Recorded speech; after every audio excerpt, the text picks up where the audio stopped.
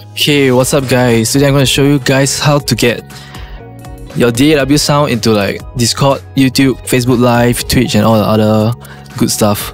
And you can do your own like mix sessions and stuff like that. Firstly, you're going to need these few application and plugins. The first one is Voxengo Recorder. So it's totally free, it's for Windows, but the downside is only for 32-bit. So you need this other software called JBridge. So this JBridge will allow you to wrap the Voxengo recorder with the wrapper, and you can run it on your 64-bit DAW like Cubase. Then we're gonna need OBS, classic OBS. So OBS is for you to like stream your screen, your webcam, everything to Discord, Facebook, everything. You can even just record a video to make like tutorials like how I'm doing it now.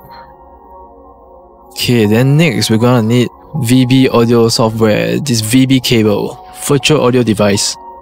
This one is also free. And lastly, we're gonna need, this one is optional, OBS Virtual Cam.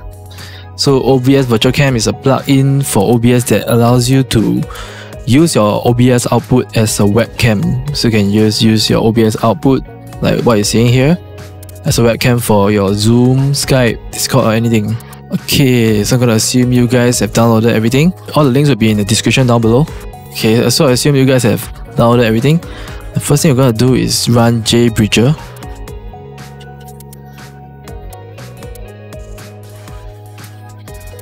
Next, you're gonna install your Voxengo recorder. I have mine installed in C drive/program files. VST plugin. Just copy the DLL and just place it in the root here. Then go to your JBridger tool. Click this second icon. I'll be using an x64 host, 64-bit host. Then you're gonna uncheck these two boxes. Make sure you have the create bridging files for 32-bit plugins checked. This one is important.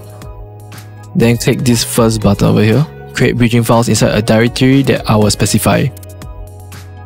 Next, you just navigate to where you saved your Voxengo recorder plugin. This DLL. Click OK. Then you can make a subfolder, maybe one that is called JBridge. Then you click OK. For me, I've already done that, so I'm just gonna cancel it. You can see that it will create a Voxengo recorder.64.dll. So this is the plugin that has been wrapped already. And then we're gonna fire up our DAW. So I'm using Cakewalk. Cakewalk is a free DAW for Windows. It comes with its own 32-bit wrapper called BitBridge. So actually I don't actually need JBridge, but for all you Cubase guys, yep, you're gonna need JBridge to get this working. I'm gonna run a random project. So wait for it to load. In the meantime, we can go check our Windows sound. Scroll down to the bottom right, right click the speaker icon and open sound settings. Then we're gonna open sound control panel. This one takes a while to load, so just be a bit patient. Okay, so the sound control panel is open. We're gonna make sure that the virtual audio cable is enabled. Yep, so virtual audio cable is already enabled. We're not gonna make it default. And we're also gonna make sure that we have Realtek speakers already enabled. If you have the digital one, it's good also. Yep, so we got everything enabled. And we should see them in our Voxengo recorder. So now we're gonna navigate to a plugin window. Just search for the plugin, Voxengo recorder. Okay, then we're gonna drop it after the last plugin of our master bus. Then we're gonna change MME device. Search for the virtual audio cable. This one, speakers VB audio virtual cable. And then we're gonna change output to change from file to MME. Just click once. We're gonna press start. Now we're gonna just play it. I'm just gonna loop a small section of our DAW audio. And we're gonna run OBS. Got mine over here. Okay, now we're gonna go into settings under audio. And for desktop audio, just select speakers VB audio virtual cable. And then we're gonna change monitoring device. You can just change this to speakers, Realtek high definition audio, and then click apply. So now we've got some input coming into desktop audio too. Click the gear icon and change the advanced audio properties. We're going to enable monitoring, monitor and output. You can basically enable this for any of your audio devices that you want it to be streamed. You basically enable this only if you want your Discord to capture the audio inputs. I'm going to lower this first, and we're going to turn it up only after when you start streaming. Okay, we're going to go into OBS. Let's head to our channel. Now, in order to stream the desktop window, we have to right-click this program window of the OBS and click Window Projector. So this creates a window of the exact same output.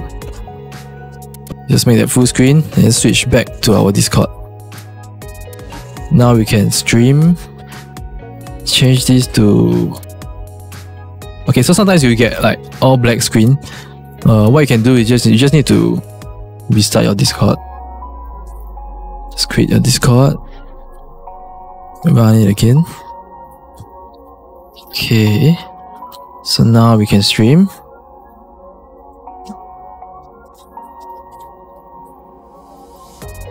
Just bring this window up, make it full screen again. Go back to our Discord and look for windowed projector. So this one, and go live. Okay, so you can see now we are streaming whatever is showing on our display. This includes like all the plug-in windows and stuff. As you can see, it will be streamed as well. So if you were to actually use Discord screen sharing instead, it will not be able to send the audio through.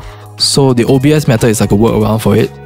And if you actually try streaming straight from Cakewalk directly or your DAW, you realize that none of the external plugin windows are actually being streamed. Yep, even though it's in the same frame, none of it is actually being streamed.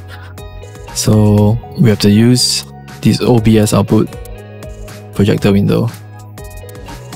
Okay, so now I'm going to turn up the audio of the DAW, and we're going to go over to our other computer and see if there's actually any audio coming through. So now we're going to enter the room from our computer. We're going to watch and join the stream. I'm going to turn on my audio. Yep. So you can hear the clear DAW audio coming through. You can see the screen and the DAW and all the plugin windows. Okay, so now that we managed to get the audio going through into Discord, now we can set up a virtual cam to actually use this program output as a webcam footage. So just go to Tools, Virtual Cam, and select your target camera, then press Start. So now instead of doing a live stream, we can set OBS as our webcam. So as you can see here, our webcam is now showing what's on OBS instead. So you can just enable a video cam and it'll still be like a webcam instead of a live stream. Yep, so that's about it. And if you have any questions, feel free to leave it in the comments and I'll try to get back to you as soon as possible. And if you like and find this tutorial useful, just give us a thumbs up and maybe just subscribe to our channel over there. And maybe we will post more tutorials, and yeah, feel free to leave like some suggestions on what kind of tutorials you would like to see as well. Then thanks.